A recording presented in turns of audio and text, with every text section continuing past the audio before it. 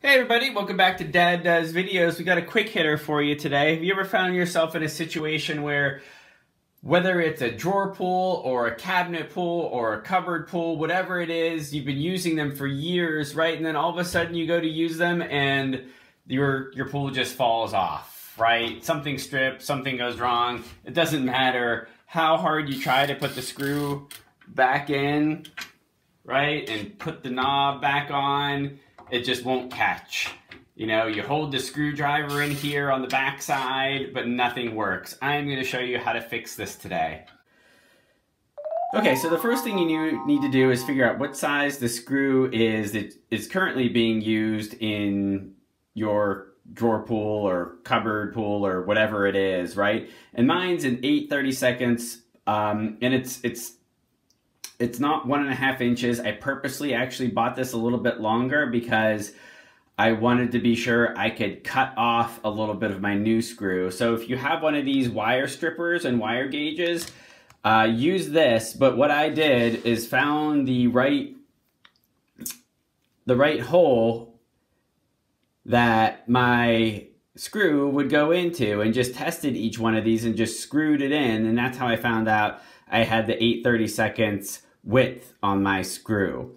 So then I got home after I went to Home Depot and got these screws that you see here. And again, I purposely got them longer than my current screw because I wanted to have a chance to actually cut it a little bit longer than what it is today. And as you can see here, as I try to line this up, I made a little mark with a Sharpie right here to make it slightly longer than my screw right here. And that just gives me a couple extra millimeters so that it allows the knob to screw on and catch the thread here. So what I'm going to do is actually insert my new screw into the 8/32 hole right here.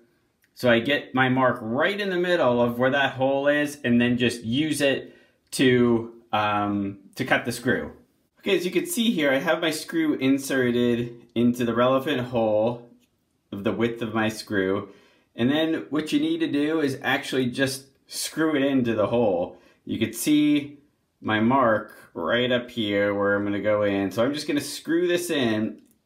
And you don't necessarily have to do this. It's just a lot easier if you screw it in rather than trying to twist it with your fingers. So I'm just gonna keep doing this until I get it to the right place.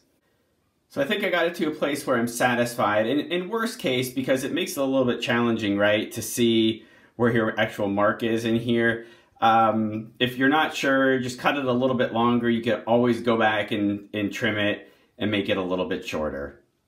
So all I'm going to do here is just push these handles together and it'll cut the screw right in half.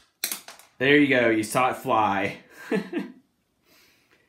All you have to do is twist this out. And again, use your screwdriver if you need to twist it out. And so now that we have our screw cut to size, we're just going to put it in the back. Like so. And we've got our knob, right? Just hold that screw down. I'm going to grab my screwdriver in a second after this knob catches. There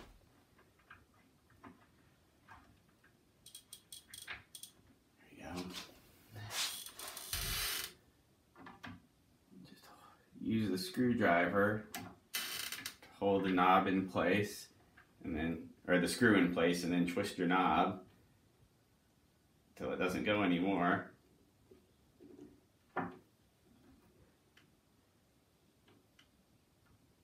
That's it. That's a wrap. Hope you enjoyed. Thanks for watching. Don't forget to subscribe and like.